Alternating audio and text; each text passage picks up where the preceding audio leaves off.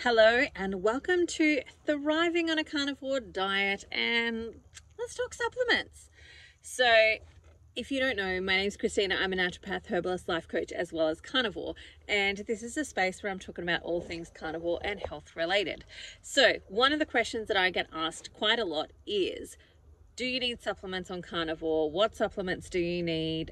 But what about all of the different things like, electrolytes, vitamin C, multivitamins, minerals, all of the different things, right? What about all of that? Well, the answer to that question for me is a multifaceted one. And that is, it all depends on where you're starting from. Where you're starting from in regards to your health status before you actually start carnivore, what things you actually are going through in regards to carnivore. Like, there's a lot that goes on there. So for example, if you've got a chronic health condition, the likelihood is that you probably are going to need some stuff in the early stages and days at least, simply because you're probably very deficient in nutrients, and you might be deficient in zinc, you might be deficient in a whole bunch of different nutrients, you might have things like candida overgrowths and all sorts of other stuff that you need some help with. You might have heavy metal toxicity, etc., etc., all of which you might need some actual help with in those early days. Now, you could potentially try and go without anything and actually see if it resolves, and the likelihood is that it probably will start to resolve a lot of those conditions. However, it might take a lot longer than if you use stuff to help you boost up and to get some of those organs working properly. Now, I feel like the answer to this question is, how long is a piece of string? But I want to preemphasize it with that as a practitioner, one of my own personal goals has always been to only prescribe what is necessary and to teach my clients how to use food. Now, I spent a long time learning how to use different plants, different vegetables, different meats, different cooking methods, etc., to be able to help my clients get what they needed out of the actual food that they were consuming, versus the supplement pathway. So I was always a low prescriber when it came to prescribing different types of supplements and so on. I was more inclined to prescribe a herbal formula, simply because there's multiple different things that I can put into that herbal formula versus you taking 3, 4, 5, 6. Sometimes I've seen clients come in and they're on 15 different supplements. Instead of that pathway, the pathway of putting it all into an actual herbal tonic that you take, and then it's just like 1 or 2, 3 things that you might need to take. That's always been my preferred pathway, is to condense, utilize lifestyle, utilize food as the first methods, and then using those things like now plant medicines, our homeopathics and all of that sort of stuff, a supplemental medicine as secondary forms.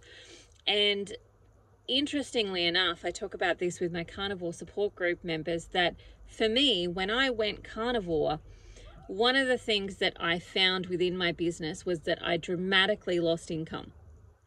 Now, not because of I saw less clients, but because I just went, here's the food that I think you should eat to try and get those nutrients in, and let's lower some of these other plant ones.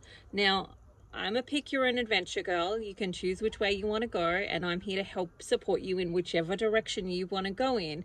And I understand that life is complex. It's not simple math. It's not a simple equation. It is a lot of moving parts. So for example, I've had clients that have come in and they're right in the middle of a divorce, for example. That's not the time for me to give them the hardest dietary protocol for them to follow. That might be the time where we use some supplemental medication to get them through that process, and then as they come out the other side, the fog is starting to clear, then we start to increase the steps of dietary changes and lifestyle changes and reduce those supplemental changes. Now, that has always been my approach of pick your own adventure. I'm here to support you. It's not me pushing something onto you. It's me helping guide you through what you decide you want to actually do for yourself. But I'm going to tell you what I think is the best method and here's the options that are available to you. You choose which one's going to work for you, because at the end of the day, I'm not going to be in your house cooking your steak and cooking your food. I'm not going to be there doing the shopping for you. I'm going to be the one on the sideline cheering you on and telling you can go for it, and helping you work through some of the mindset stuff that might come up if we're in that space together, as well as directing and guiding what tweaking and changing might need to be made. But I'm not doing it for you. I can't do it for you. You have to do it for yourself. So therefore you have to be a proactive participant in deciding what's actually going to be the most beneficial pathway for you. Now, with that being said, because I was teaching a lot of less supplements, more food, I decreased that stream of income for me, which meant that, you know, things that I would prescribe, and again, I was already a low prescriber, so the things that I would prescribe were dramatically reduced, because a lot of my clients went, you know what, this meat-based carnivore, hyper-carnivore, keto stuff, that kind of makes sense to me. I'm going to give it a try. And the more that we did that, the more they didn't need supplements, the more they didn't need these other things. And so that just meant that there was a decrease in that pathway. Now, I share this because you've got to, my challenge as a practitioner has always been having a business and doing the best thing in terms of my clients. Now, for me, it's always been the outcome of creating great results for my client has always been the overwhelming driver. But I can also see in my field that having a thriving business that has a great turnover is a driving factor for some people within that space. And it, therefore, you know, wherever there's money involved, which is in every aspect of our life, there's always some complications in that. And I want people to understand that just like we might have conversations about pharmaceuticals and the doctor relationship, we have the same thing in natural health as well. You know, if you want to be a registered practitioner where you're coming under a registered body or a registration type of, you know, you're an associate of a particular association, etc., then you need to do what is known as CPE, which is continued practitioner education. And you know, you go along to particular things. Now, there's lots of different ways that you can get that practitioner education. You can get through mentoring, you can get it through buying books and writing some notes on those books and reading them, etc. You can get it through attending seminars and webinars and workshops and so on. And those webinars and workshops and programs like, you know, conferences, etc., are all generally sponsored by the pharmaceutical company. Now, I say the pharmaceutical company because they are the major shareholder when it comes to supplementation. Now, we don't think of supplements as pharmaceuticals, but they are created by the same labs. They're just basically packaged with like cleaner, greener names to not give that same sort of feeling that they've come from a pharmaceutical, this pharmaceutical industry, but actually majority of them are still owned by a branch of a pharmaceutical lab or manufacturer. And so the same thing applies. They provide education, and within that education, they then tell you how to use their product in order to create the results that you're wanting to try and get with your client. Now, whenever there's that type of thing, you have to ask, how much of the information am I being given is accurate and true, and how much of it is geared towards getting me to sell this particular type of supplementation to somebody. And a lot of it is geared at maintenance versus like we're fixing the actual underlying problem. And that has always been a challenge for me as a practitioner. I used to go along to those things and go, all right, okay, the etymology of the particular illness that we're talking about here, I'm taking away little bits of information, new research, understanding, etc., etc. But I'm always going with a really cynical mind about, you know, what products we might need to use, even when it comes to the different names of the probiotics, etc., that we need to use for those things, because I haven't necessarily seen amazing, extraordinary outcomes in patients that have gone down that pathway of like single-use probiotics for, you know, a variety of different things. There are very specific situations where that might be useful, but unfortunately what I generally see is that there's this overuse of, you know, say a single strand probiotic when we are designed to have loads of different bacteria thriving so that we can actually thrive along with those.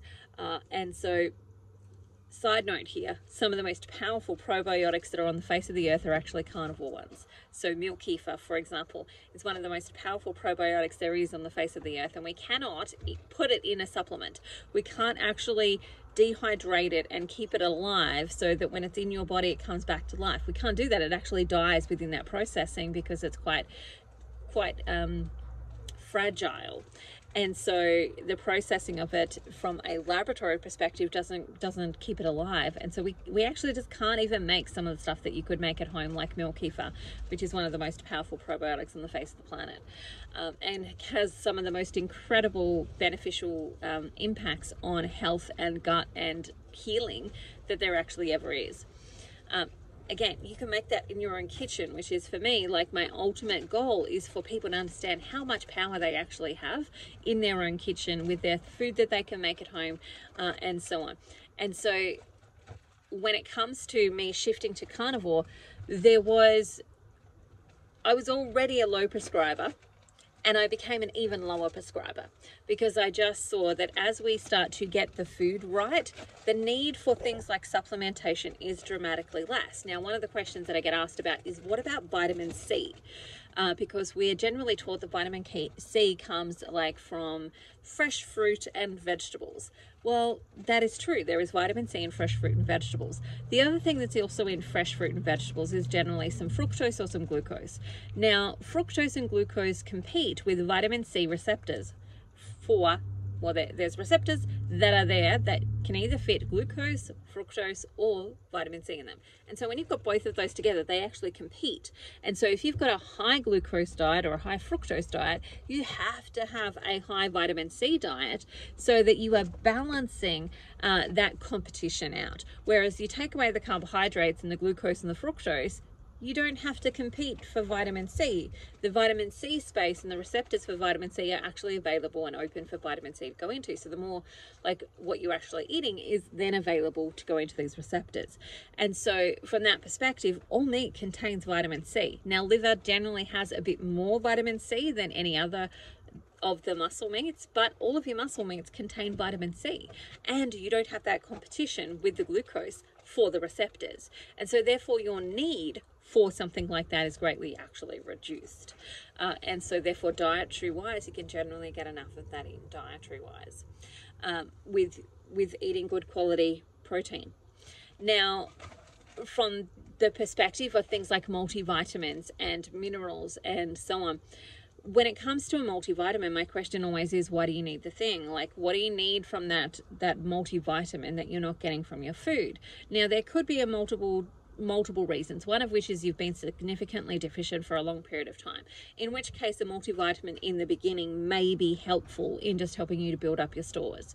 The other thing too is that you may have some digestive weakness, so you might have some issues with your gut acid, where your stomach acid is too low because of things like Helicobacter pylori, which is a yeast that lives in the digestive system and shuts down the acids. So some signs that you might have that is a really white coating on your tongue, which is candida, which is a yeast that's thriving. And then at the back of that tongue, if that's a little bit yellow, that's often a sign of Helicobacter pylori.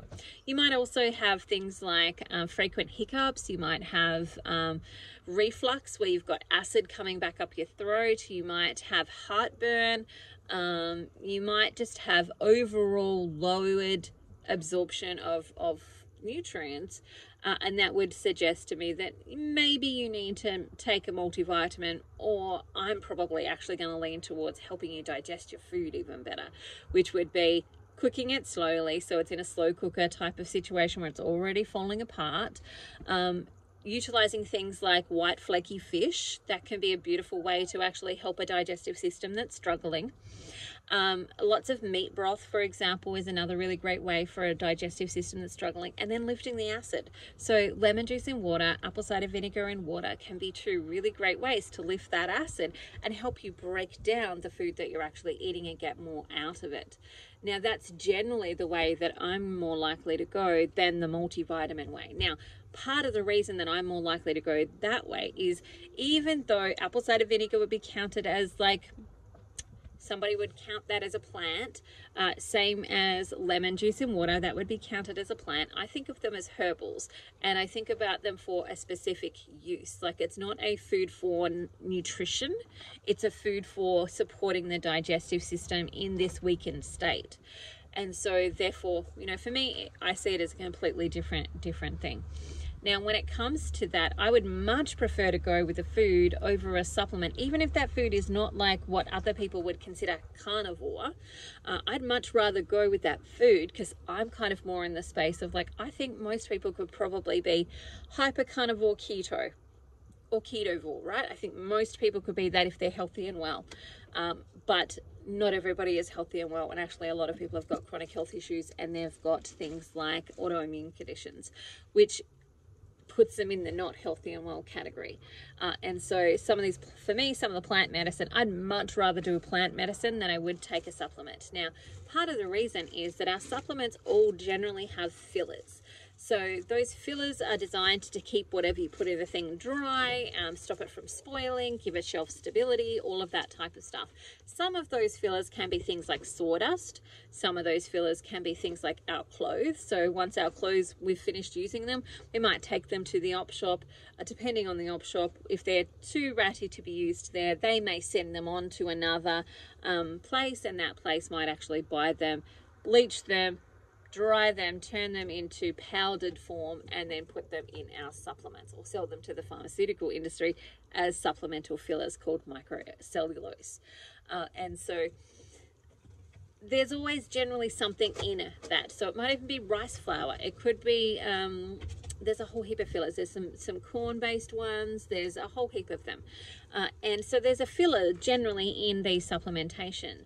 And the number of times I've had a client who has tried a supplement that should be fine, right? It's the exact thing that they need for their condition, but it has got a filler in it that wasn't necessarily clearly advertised, that was a problem to them. So they might have celiacs, for example, and the filler that's in their supplement was actually derived from wheat. And then that creates a problem for them. So for me, I'd much rather go down a food-based medicine pathway than I would a supplementation medicine pathway. And that's always the thinking that I tend to go with when I'm working with clients is there a food that I could get them to eat that's going to help them with this versus a supplement?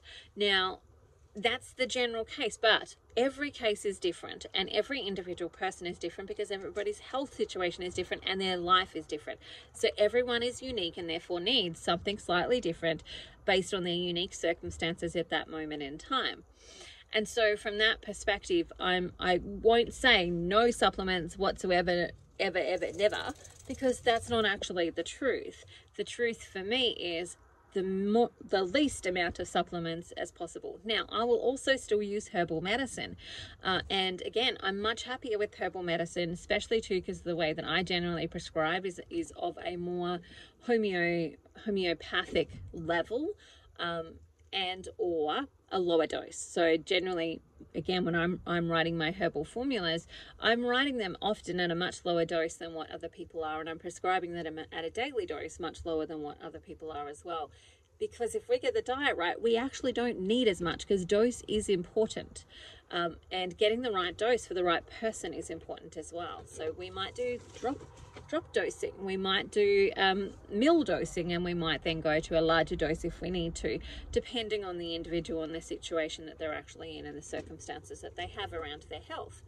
And so it's always very unique. And my method and my thought process is not forever. There are only a few situations where it's forever, and that's where people have had organs that have been removed. So for example, they've had their thyroid damaged or removed, radiated or removed, where they've lost a particular organ that no longer is available to them.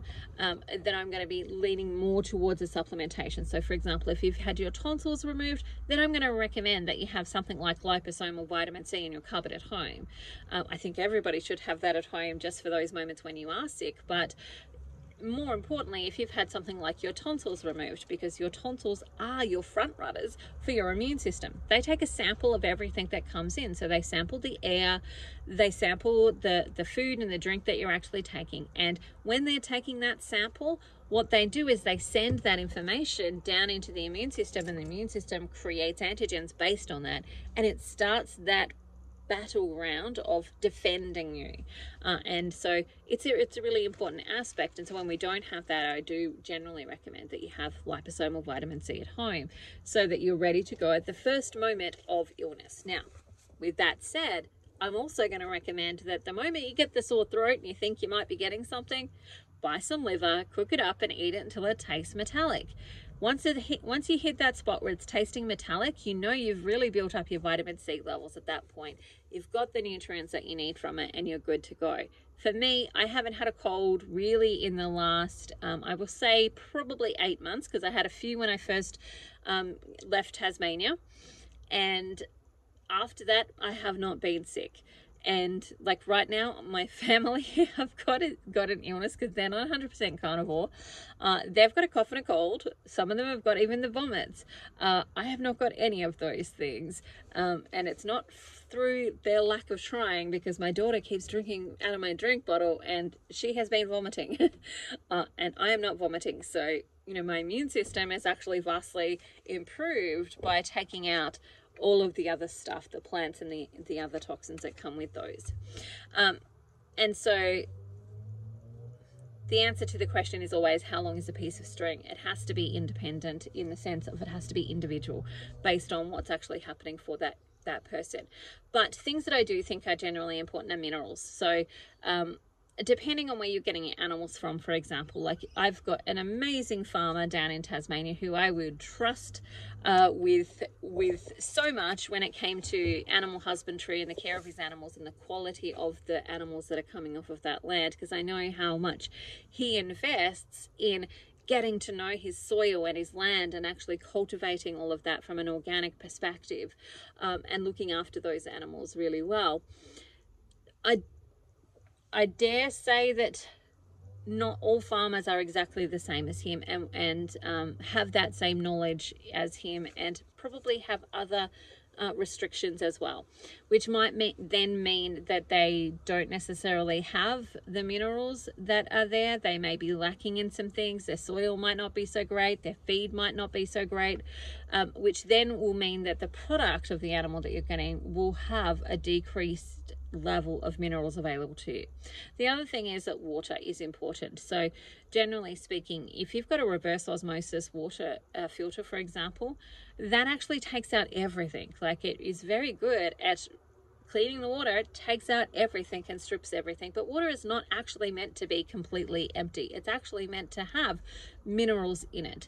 And those minerals are actually vital for our body in trace amounts. So one of the things that I see when I've got clients that have been using reverse osmosis filters is that they're what I would call the dehydrated hydrators, in the sense that they are drinking water all the time, but they've got symptoms of dehydration. And so when I ask them, have you got a reverse osmosis filter? And they're like, yeah. I'm like, well, you need to be putting minerals back into your water. And that's where colloidal minerals can be handy. It's where taking some electrolytes can be handy. That is where adding some minerals back to your water can be really helpful in actually preventing things like tooth decay and some of the other important aspects, because we all need trace minerals. And that's also where really good quality salt comes in, where you've got a variety of minerals within that salt. Now for me, one of the things that I have is a big like pasta glass jar that whenever we are somewhere new, I will usually buy like whatever salt is there that's on special. So for example, we might have the Murray River salt, we might have pink Himalayan salt, we might have Celtic salt, we might have a whole bunch of them, and they all go into this jar. And essentially throughout that jar of salt, I've now got a beautiful range of different minerals, because each one of those salts has got a slightly different mineral makeup. And my job there is to expose my body to a range of minerals, which then allows it to take what it needs and leave what it doesn't. And so that's another way of like replenishing some of those minerals that we'll often be losing because of things like our water filtration. And you know, this is always the challenge and the catch-22 of like, if you're on town water, for example, here in Australia, most places, not all, but majority of places, you are likely to be getting fluoride. Well, you don't want that fluoride, because that's going to be damaging to your thyroid and like it's a neurochemical, and we don't want it in our brains and all of that type of stuff. And so then you need some sort of filtration process to get rid of that. But if you're filtering it and not remineralizing it, then you've also got another problem there. And this is where the challenge often lies for us with many of these things. But for me, overall, when it comes to supplementation and carnivore, past the first period, like once you get to the place where your body is working functionally healthy and well, you should then be able to start to remove and let go of most, if not all, of those external supplementations like vitamins, and I'm not going to say minerals because we still need minerals, but I think that we should be getting them from food-based ways like colloidal minerals and good quality salt that's got minerals in it. And then we may occasionally need some things like some herbal remedies here and there to actually help us if we get, an infection, or we've got a cold or a flu or those types of things. Again, I'm still going to go first to the food and then use some of those herbs from that perspective that I generally work in. But I can say to you, for this last year, there's very few things that I personally have needed to take in order to reverse things like diabetes and now insulin resistance. And those things are electrolytes. I've certainly taken those, and I don't take them all the time. I take them when I'm in places where I'm really hot or when my body's doing a lot of detoxification. And your body will go through cycles when it comes to detoxification, because it doesn't want to live in detox land too long. It needs to go through detoxing and building and detoxing and building. And so, I know when my body's starting to do those things, and I'll generally add some electrolytes when that's actually happening.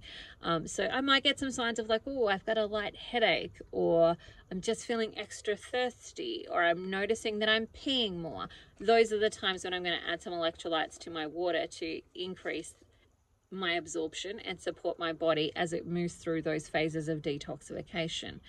But also too, again, it really depends on what age group you're in and how your life has been previously. So for example, generally if you're a woman that's either about to reach menopause or has gone through menopause, I'm going to recommend that you're eating like small oily fish at least 3 times a week. So that might be sardines, yay!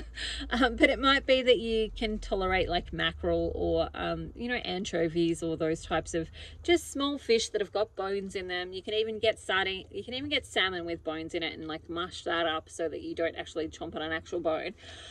That can give you some of the beneficial vitamin D that you're going to get through there, but also some of the calcium that's going to support your bone density as you start to move through that age group as well.